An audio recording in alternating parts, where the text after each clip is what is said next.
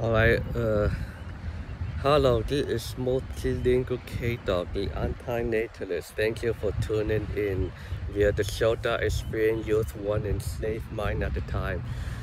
Today I'm in the park, enjoying the view Lake of Ontario, and you go past this island, you're headed to the United States of America. And today's topic is honor is overrated. I know life is overrated. Make this video, I recommended him too, and I'm going to put my a bit of a different. Mine is going to be a little bit different, but still related to antinatalism. What's there to honor? Why are we glorifying the war heroes? Why are we glorifying our ancestors? Even though ancestors do bad things, even though they mistreated their own offspring, their own kids, and here where I came from, East Asia, we were forced to worship our ancestor, even if we have not met him or her. You don't know the history. This is an unpopular opinion. Respect goes in both ways.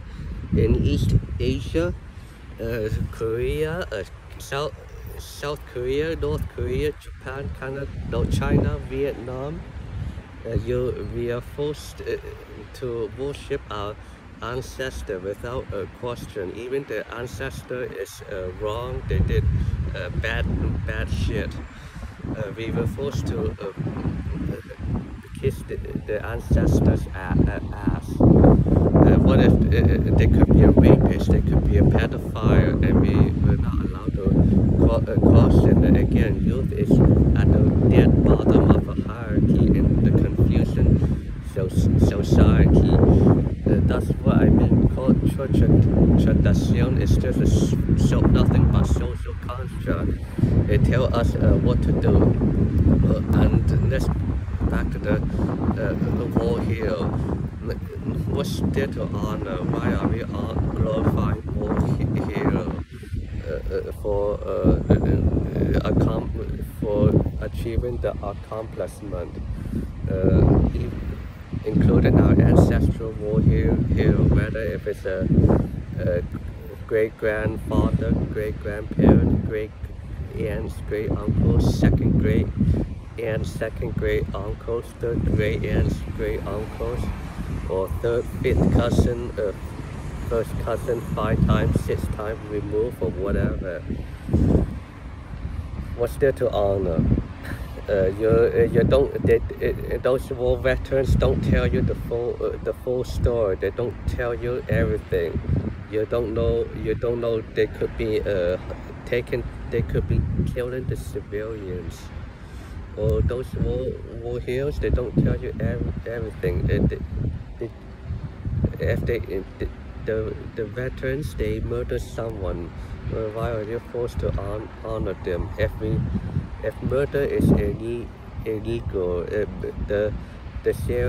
think of the serial killer, should be treated as a villain. We vilified serial killer, we vilified criminals, but we don't vilify the war hero, the war veteran. What's there to honor? Even though we vilify the criminals, but we glorify the veteran. I'm speaking logically here, and I don't want to